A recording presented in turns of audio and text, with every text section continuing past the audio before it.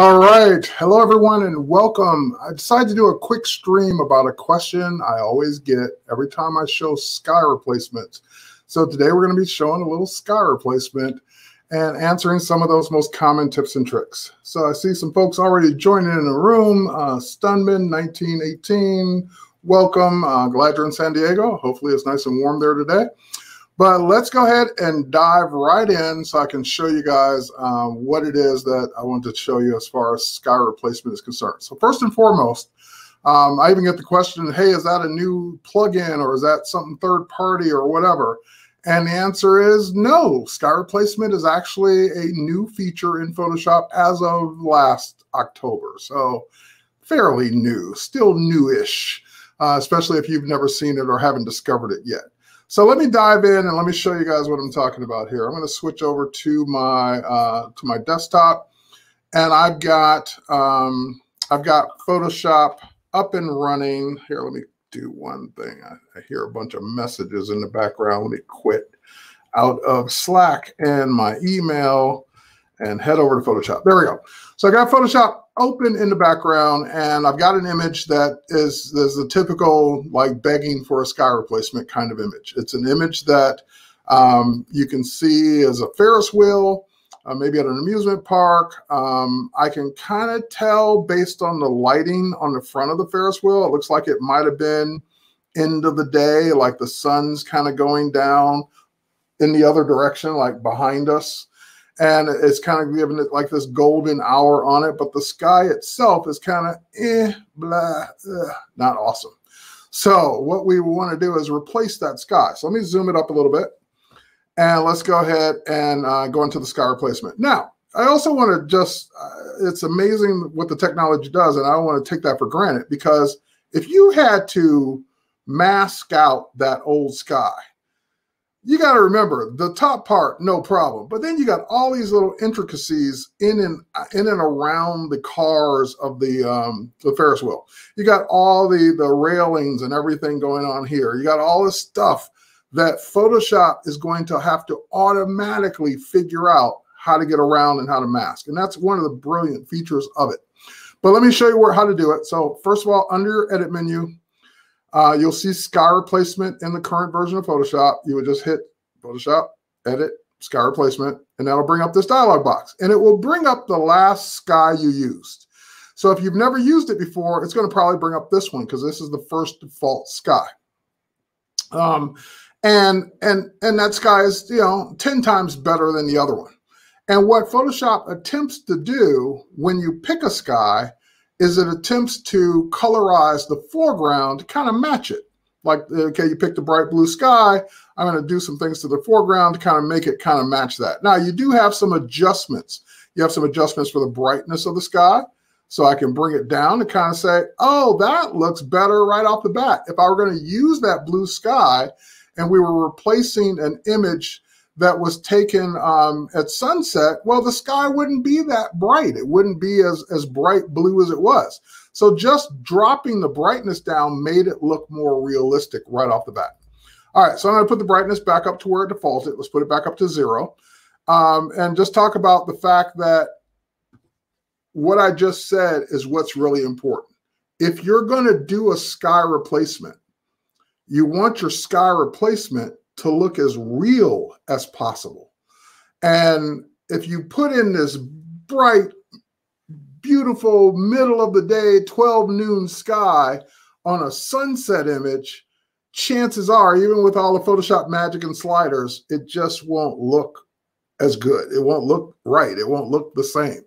So you do have sliders to go in and kind of like adjust it and fix it and kind of make your sky look better. But keep in mind, it might be better to pick a better sky to start with instead of trying to make the one you picked look better. So let's go ahead and take a look at, so I do see another person, Leonard, welcome for Texas. And thank you for joining me on this impromptu sky replacement. So let's talk about the other skies. And this also gets into the question I normally get. So when you pop up the sky choices, you'll notice that there are categories. So right now we're on blue sky. So if I pick a different blue sky, it magically makes that. And I even like that one better. Better than the first one. I kind of like the clouds in that one. So if I were to Don't click OK, just click out of the pop-up. And again, do the same thing, kind of bring down the brightness of that sky because it's a little too bright. Yeah, that kind of works. But again, it may not be the best sky for that day. So what you have to ask yourself is, what was going on that day? Why are you replacing the sky? What was going on that day is you had a nothing gray sky. You had like a drab, like no clouds, no blue, no nothing kind of day. And sure, you could replace it with a sky like this and get away with it. But you could also go in and start looking at, okay, maybe a bright blue sky like that is not good. Let's try one of these. Maybe that looks a little bit better because it's got a lot of gray clouds in it. Maybe that comes off being more authentic or more realistic. And if none of this works, keep in mind, you're not stuck with this. You have other categories. So the next one, test is mine, but you have spectacular. So maybe you're trying to create something that's like this. That starts to look more like what might have happened on a day like that. So in other words, it wasn't a bright sunny day, but it doesn't have to be no sky whatsoever day either. You can make it look more realistic by matching kind of what was going on in that day by adjusting or deciding which sky you're going to pick and then adjusting it accordingly. So when I bring the brightness of that cloudy day down, look at what pops out instead. My Ferris wheel now pops, and it doesn't look like it's being overtaken by this bright, beautiful day that really didn't happen. So this way I get a sky that's 10 times better than the nothing sky I had, but I also get a sky that looks more realistic. All right, so with that said, let's go ahead and again, I'm going to put this back to 0 because I always want that to be the starting point, or as close to 0 as I can get it without typing it in. There we go. And let's get to the question of the day. Well, Terry, number 1, do I have to use these skies? You don't have to. Number 2, if I do use these skies, is that okay? Like, do I have permission to use these? Absolutely. We're giving you these to use. Third question, should I use these skies? And the answer is probably not. And let me tell you the reason why. If you are a Photoshop user that just creates content, you're a graphic designer, you're whatever, absolutely, you can use these skies and you probably should. If you're a photographer and you tell me, I take my own pictures and I want to post them as my own work or put them in my own portfolio and use them, then that's when you shouldn't use these. Because the minute I introduce one of these default skies into one of my pictures, is it still my picture? I took the picture of the Ferris wheel on a day that didn't look that good. Then I used Photoshop to replace the sky with a sky that's not mine. Meaning I didn't take this sky. I didn't take this cloudy sky. So it kind of loses, again, that authenticity of this isn't really my picture anymore, completely, not 100%. I have to give credit to Adobe or Adobe Stock for these extra skies because whoever photographed these wasn't me. All right, so then that gets me to the final part of this is, can I import my own? And absolutely you can. So you notice I have a Terry folder here. So first and foremost, you can go in and create your own folder. So you can click right there, create a folder, and you can name that folder as whatever you want. You can make as many as you want. So Terry and Test are my own folders. Next up, once you get your own folders, then that means you can put your own skies in them, skies that you have photographed, skies that are yours. Maybe they were taken at the same location on a better day, and you just want to use that sky for the shot. Maybe they were taken at a different location on a better day, but it's still your photography at that point. And so you combine one of your skies with one of your pictures, it's still 100% yours. Yeah, you kind of cheated because you used a sky that wasn't there on that day, but it is still your photo because both photos would be yours, the original subject and the sky. So then how do you get skies into Photoshop to use? Like, how did I put these 4 or 5 skies in here to use? I'm about to put one in now so you can see. Once you create your folder, which I highly recommend you creating your own folder first, then you open your folder and select it. And then you click the plus sign down in the bottom right-hand corner to import skies. Now, currently, and I'm hoping they work on this, but currently it's one sky at a time, meaning that you can import a sky and then you have to go and do it again and import the next sky. You can import as many as you want, but it's one at a time right now. And also you might be asking, well, what format can I bring the sky in? And JPEG is the format. So if I click the import, I've got a folder out on my computer called TW Skies. These are my own pictures, except for a couple of them are Adobe stock. But no, actually, these are my own pictures. All of these are mine. A couple of these gray skies are Adobe stock, but these are all mine. And so I took this one image this past weekend of a car on a rooftop, and I happened to catch golden hour starting up here, and I enhanced the sky a little bit in Lightroom. I was like, "Phew, that sky really came out good. I might want to use that for something else." Don't care about anything. Don't care about the car. Don't care about the roof. Don't care about this wall. I don't care about any of that. I just really like that sky. So I don't have to worry about cropping it out. I don't have to worry about going into Photoshop and just making it the sky, because Photoshop knows what a sky is. So if I go in and just open that image up, it will add it. And notice it added it with the car and everything. It added the whole image in. But if I now click on it, not to say this is the best image for this sky, but I get my beautiful sky, and Photoshop enlarges it enough to not show the car. The car is there.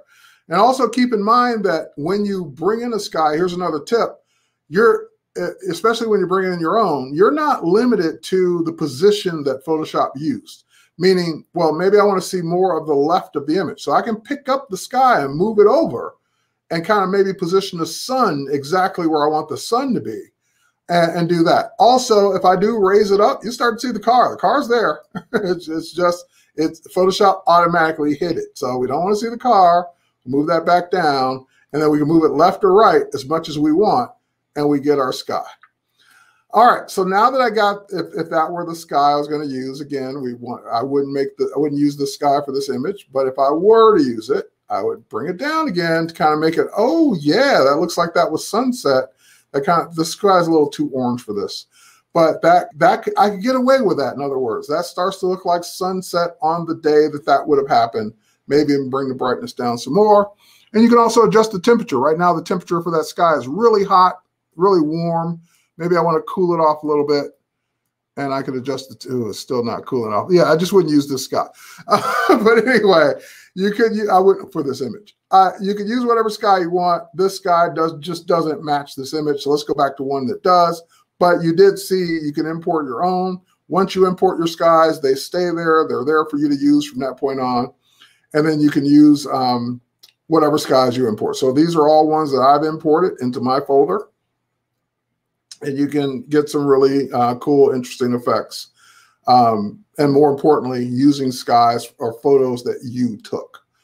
Even if the photo has more in it than what was originally there, it will automatically crop it like it did the car. All right, let's go back to, actually I kind of like the cloudy day. Let's go back to the cloudy day. Maybe I'll pick a different cloudy day. All right, let's go back to that. And let's finish this up. So I'm going to bring down the brightness of that again, because again, it wouldn't have been that bright at sunset, but I like the sky because it's keeping the Ferris wheel kind of hot in the main subject. Now, once I click OK, it will automatically output this to new layers. So that's the beauty of this, is that it's non-destructive as it can be. When I click OK, it has created in my layers panel. Let me bring my layers panel up. There it is. It has created in my layers panel a complete folder or group of the sky replacement. So that whole sky replacement, everything it did, the masking and everything that's there is there. And I can go ahead and turn that off, get right back to the original image. That's what we started with. This is what we ended up with. And if you look at the Ferris wheel, you can even see where Photoshop made adjustments to the colorization and the brightness and toning of the Ferris wheel to kind of make the sky match as best it can. If you go into it, you'll actually be able to go in and see the mask that it created automatically. Here's the mask that it created on one click, just going into sky replacement, one click mask. This is what it did to mask out the Ferris wheel. So if you run into one of those situations where it doesn't mask it perfectly with one click, you have the mask to go in and adjust it. So you can go in and fix whatever it didn't select properly on your own. So that's why it gives you the mask for everything. It gives you all the adjustments. It gives you the brightness and saturation layer as well. So if you double click on that and you want to bring down the brightness some more after the fact, you can. So you get all of this non-destructive control over it after you've done it. And so if you don't like that one, you want to try a different one, or maybe you want to give your client a different choice, turn that one off, go right back to the original layer, go right back to sky replacement, go right back. And again, it will use the sky you used last. And then I go right back to blue skies. I can go right back here. And actually there was one that I kind of like better. I think it was that one. And again, it definitely wouldn't be that bright that time of day. So I would bring down the brightness quite a bit.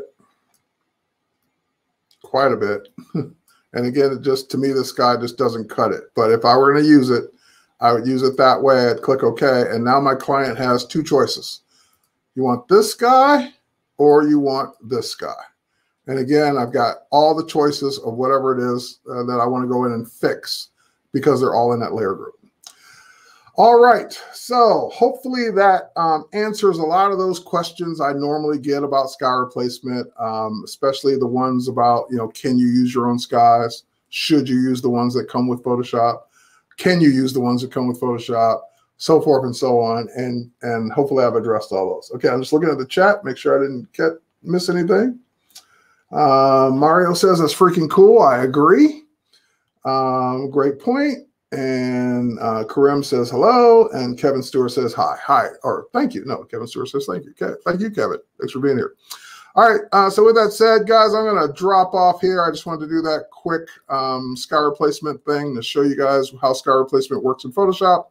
Feel free to subscribe to my channels, and feel free to watch this video, give it a thumbs up if you're watching on YouTube, and subscribe. Thank you. Cheers, everybody. Have a good one. We'll catch you on the next one. Bye, everybody.